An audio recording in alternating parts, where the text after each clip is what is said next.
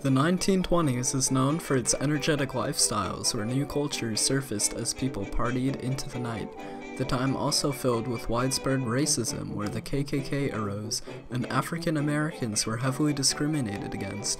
In response, the Harlem Renaissance took place, in which a cultural rebirth of the African American community occurred during the 1920s.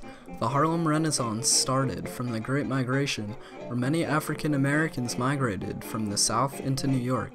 The Harlem Renaissance was a hopeful period for the African American community where optimism was high and art, music, and literature exploded.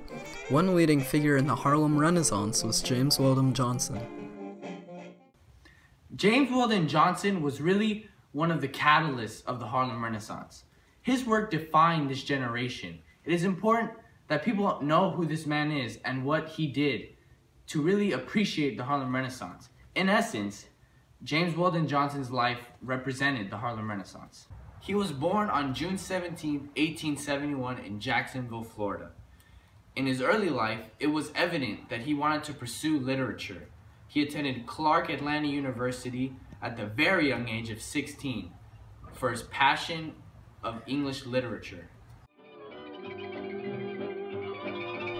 James Weldon Johnson was hired as a principal in a grammar school after earning his degree in 1894. While in his position, James founded the Daily American newspaper. Looking to go into law, James was the first African American to pass the bar exam in Florida. Deciding to focus on literature, James wrote Lift Every Voice and Sing in the 1900s. Lift every voice and sing, till earth and heaven ring. Sing a song full of the faith that the dark past has taught us.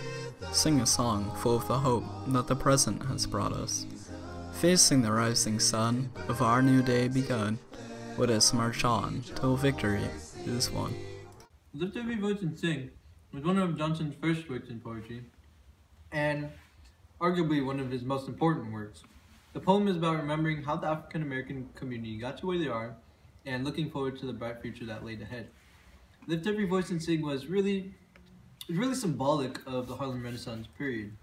Having African American pride and being optimistic about the future that laid ahead describes both the Harlem Renaissance period as well as Lift Every Voice and Sing. And when Johnson joined the NAACP as secretary later in his life, the NAACP realized how significant Johnson's poem was and later adopted it as the Negro National Anthem. James and his brother John moved to New York in participation in the Great Migration. They worked on songwriting, where they were quite successful on Broadway. In 1904, James participated in President Roosevelt's successful presidential campaign, and he was appointed to diplomatic positions in Venezuela and Nicaragua by the president himself in 1906.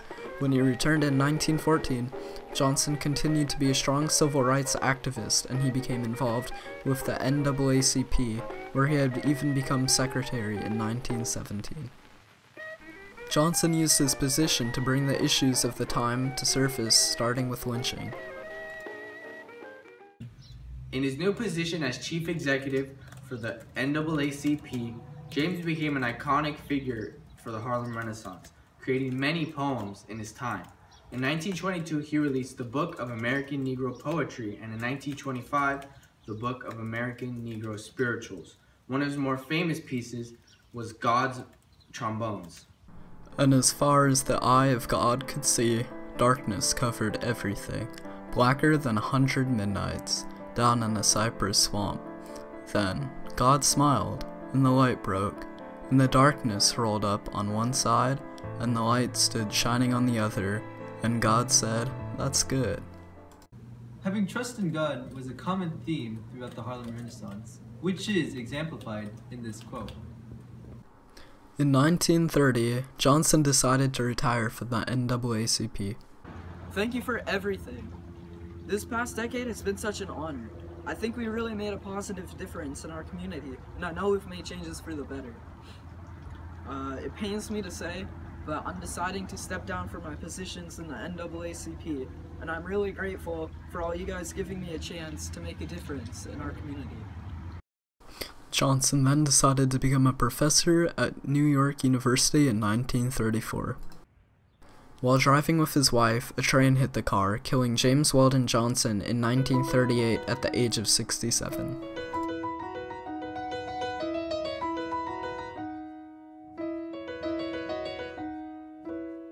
Making my way downtown, walking fast, faces passing